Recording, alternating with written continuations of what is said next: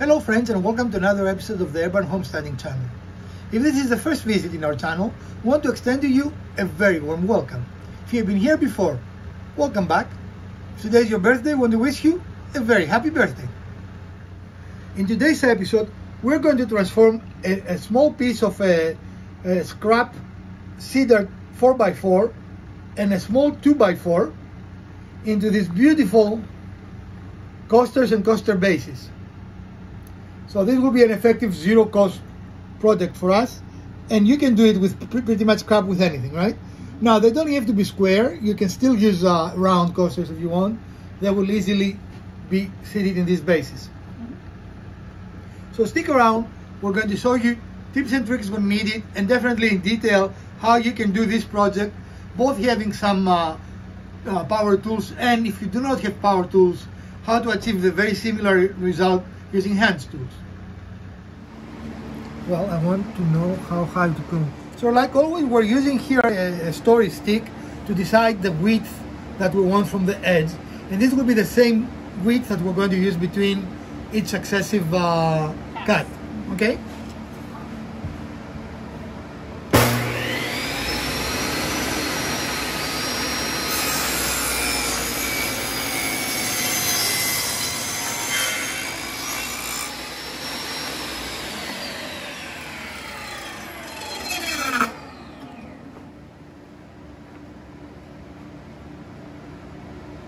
And as you can see, we're using our story stick again. You need to be touching a little bit. Oh, it wasn't quite square, so. Okay. That's what I was trying to line this up with the actual thing, and then you can. But it has to be there. Okay. All right. Right? Isn't that where it needs to be? I thought we were moving that.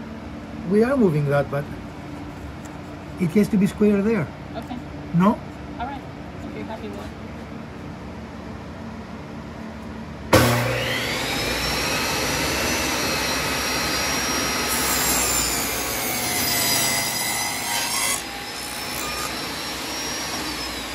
So we decided to have two sets of 4 coasters versus one set of 8. That's why here in the middle you see we went a little wider, and we're going to kind of how to separate. But since we're set up, it made sense to make all these at one pass and get it done, right? Yeah. Yep. Not everyone has, of course, a data stack to create the coaster bases that we created. So I want to see you can actually do it with a handsaw, where I'm going to use my bandsaw here for speed, but you can do it with a handsaw as well. So you start by making a rough draft of what you, not a rough mark of what you want to cut, right? Mm-hmm. And we're going to start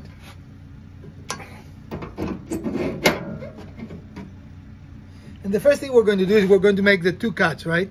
One here and one here, the outermost cuts.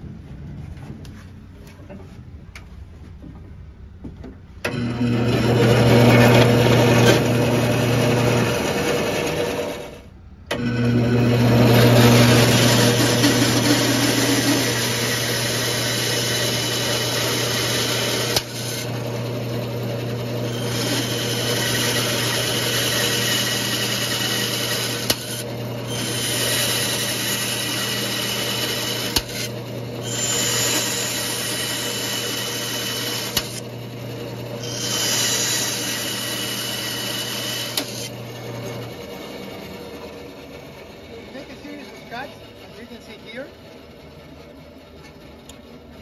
and we have done this in a bigger scale, but we're going to show you what we're going to use a wide flat screwdriver, right? Mm-hmm. And then the first thing is we're going to break this. This is not as satisfying as the big pieces, but as you can see, they break off, right? There we go.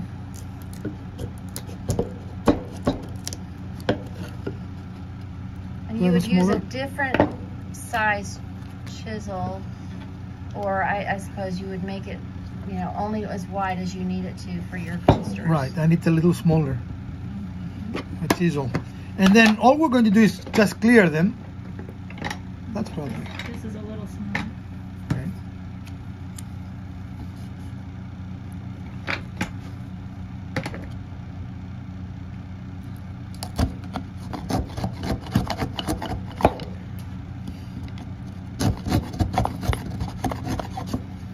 Okay, spend a little time. Again, this is not as fast as what we did, but if you do not have a data stack, this will be the only way you can do it. But you don't need to have a power saw, right?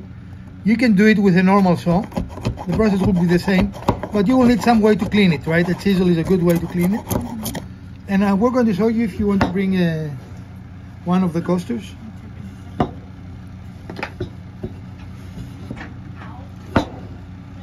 Now this I'm only doing to show you that you can do it. And as you can see, we have the same outcome, right? So do not let the fact that you don't have all the tools hold you back, right? Be creative with what you do have, figure out a way to make it work. People did things like that with hand tools for centuries, well before we started, so you can do this. It's good. It will be 3/8, and in order to consistently make 8 coasters that dimension, we use one of our spacing blocks, and we put it here and put the blade down of the saw, right? Maybe you need to be on that side, yeah.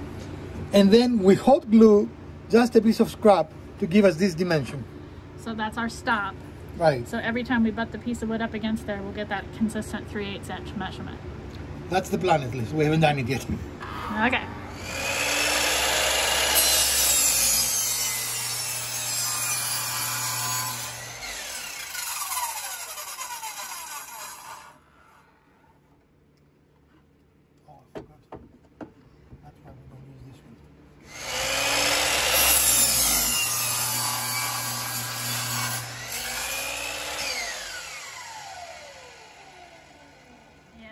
Bit of a blowout there, so I don't cut all the way through.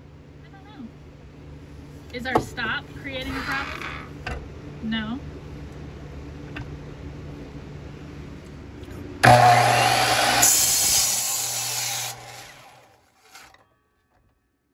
Wait for the blade to finish before you move it. I know sometimes it's hard. I do this mistake as well, but if it is caught by the blade, it will break it because of the thickness. Are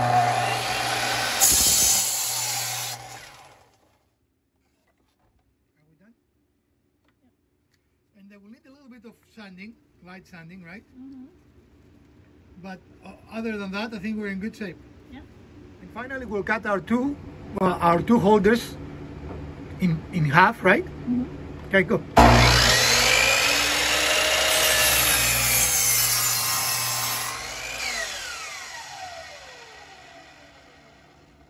We're going to cut the other one to size, and you can use this one to decide. Oh, but okay, you don't want to use that one? Well, I mean, and that will make them identical. Is the it's mark the same. correct? The Okay. mark's correct. We measured well. We don't measure in this channel. Well, we used our story stick to measure.